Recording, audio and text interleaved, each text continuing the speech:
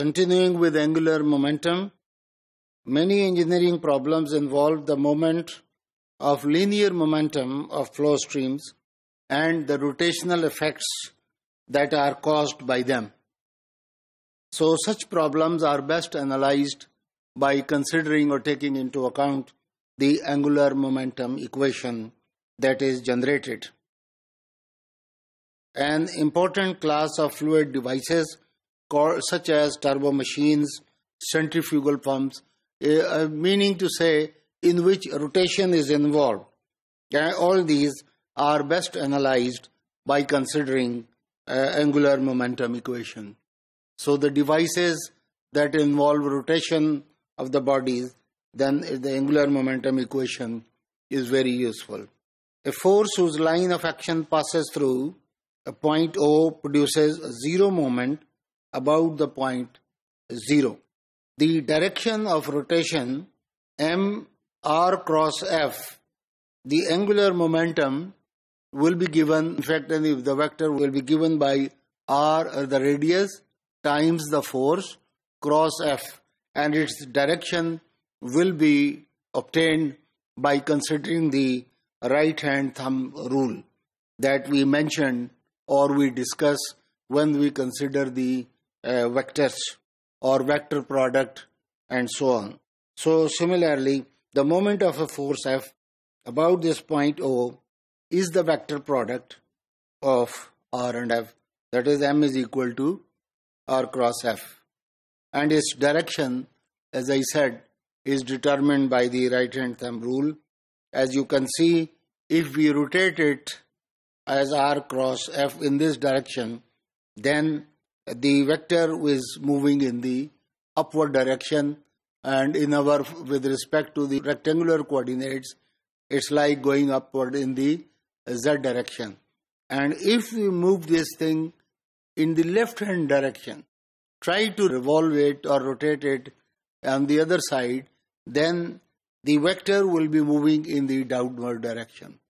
But remember, the positive direction of the resultant vector of R cross F is always considered as by considering or taking into account the right hand thumb rule that we have discussed many times at various points, and the picture also shows the same thing. And you can see the resultant vector M going up in the upward direction, in the z direction, so to speak. The moment of momentum then can be written as H equals R cross M into V is the moment. So moment of momentum will be R cross M into V, that is written as this, and for the whole system it is the integral over the whole system R cross V into the rho over the whole volume. So if we integrate this integral, this will take care of the total mass of the fluid that is under consideration, or for that matter of the system.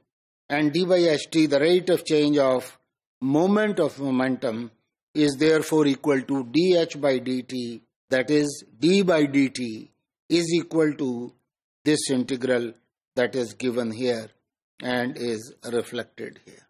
The rate of change of moment of momentum can also be expressed of summation of all these forces and summation of all the vectors that occurs in the form R cross F.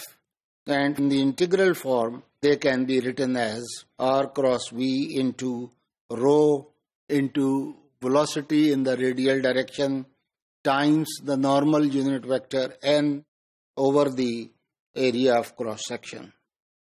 The angular momentum equation in general form is therefore written as the total angular momentum summation of all m is equal to the integral, the derivative dy dt of the integral r cross v into rho into dv. V here is not velocity but the volume, and the same here, and plus this was over control volume, and this part is over the control system, R cross V into rho VR dot N times dA.